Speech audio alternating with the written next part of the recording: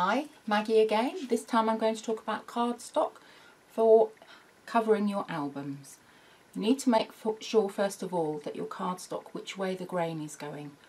All cardstock and paper has a grain, same as fabric. You need to find which way the grain is lying.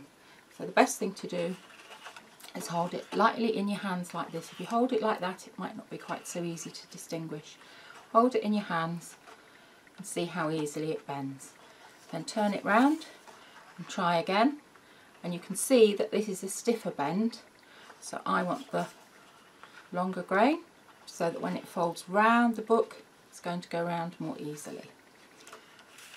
So that's my first piece, and obviously you need to make sure that both your pieces have the grain going the same way, because if you don't for your cover, your cover could split.